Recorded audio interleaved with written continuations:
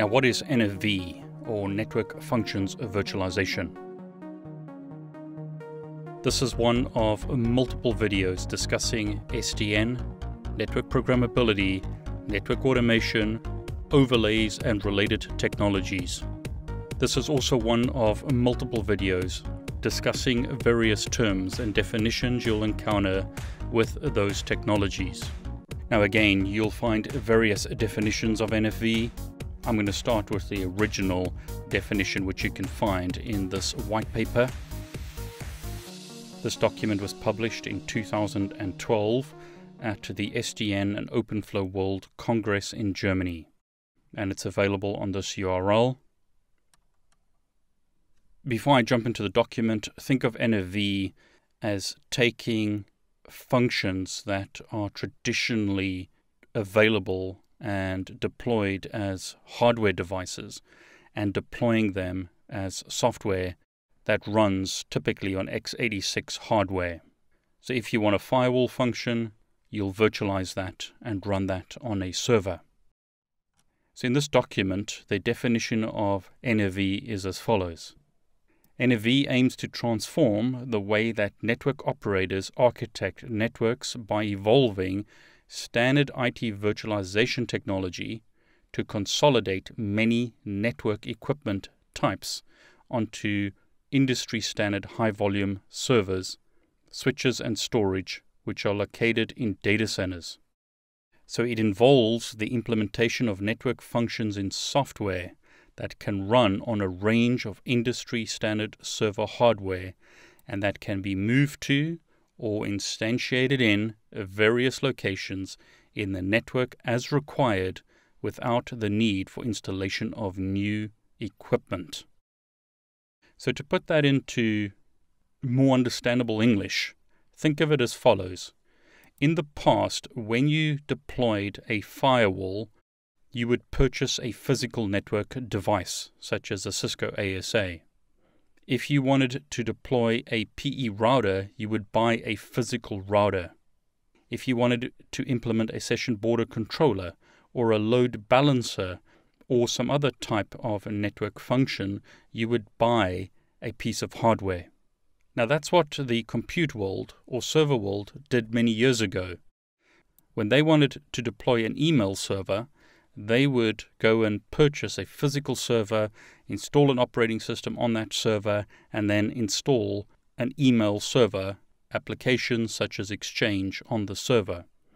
If they wanted a database server, they would buy a physical server, install an operating system such as Windows, and then install a database server application such as SQL on that physical server.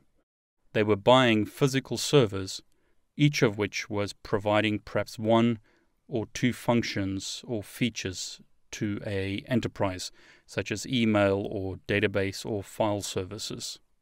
However, with the advent of VMware, that changed entirely. These days, what you do is you install a hypervisor on a server, and then you run virtual machines on a server. That's kind of where NFV starts.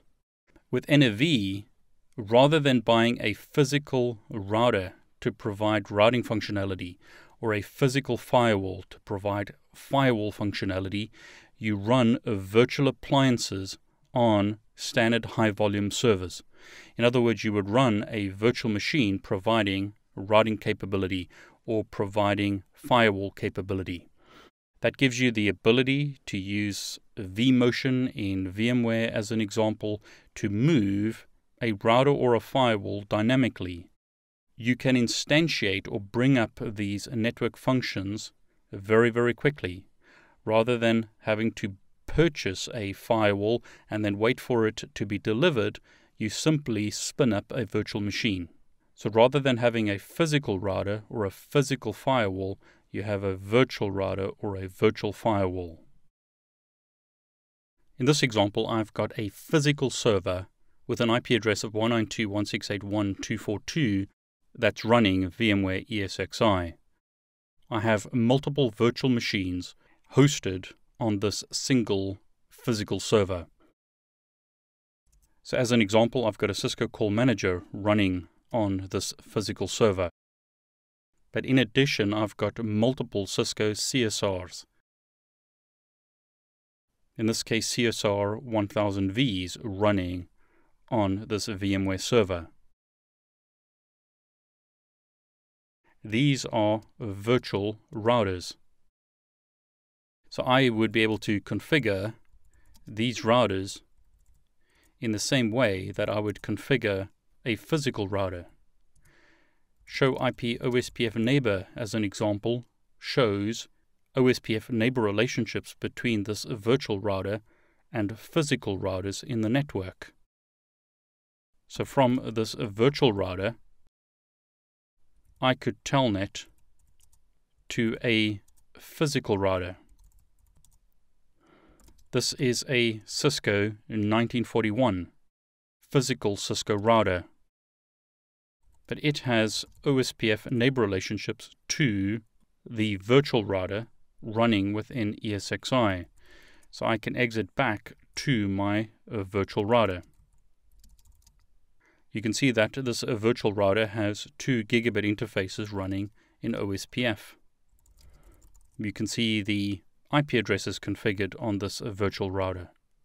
So I can run multiple virtual routers on a physical ESXi server in the same way that I can run virtual machines on this ESXi server. So rather than doing what we did in the past, where we buy physical network devices to provide a function such as firewalling or load balancing or session border controllers or whatever network function you want, you now, through NFV, run virtual appliances on standard high-volume servers to provide those same functions. A Cisco virtual CSR gives you functions in the same way that a physical Cisco ASR router would.